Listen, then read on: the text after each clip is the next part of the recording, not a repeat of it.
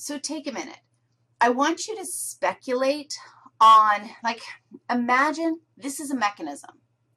A mechanism is what are all the steps that would have to take place for a molecule to change shape?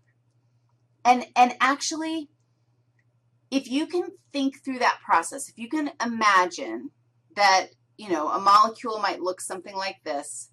It has maybe a sticky part here that will actually bind to another molecule.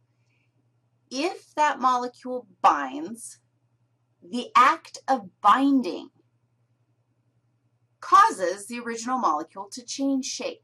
Sometimes the shape change is very subtle. Sometimes the shape change is like extreme, like, whoa, like that thing, it's not even the same molecule that it started looking out like.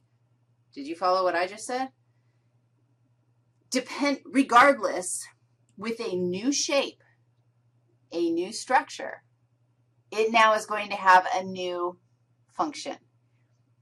We're differently shaped. Now we're going to do something different. Sometimes we're differently shaped, and we can't do the job that we were doing before. One of the things that's true, protein in particular, is a molecule. Protein molecules are often, the shape of a protein molecule is affected by heat or pH. And so if you add heat to a particular protein, it will change its shape. And sometimes it changes its shape so much that it like becomes a cooked egg instead of an egg white. And you actually can't reverse that.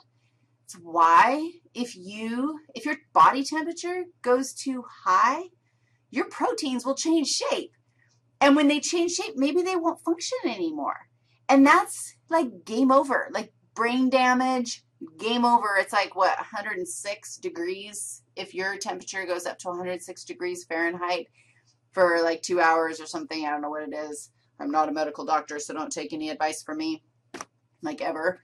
But you can end up with brain damage that is irreversible because you've changed your proteins in such a dramatic way. So we're going to remind ourselves of protein structure. Proteins are our little mechanical machines in our cells. They do most of the work of our cells. So when we're going to look at, like, how does that happen?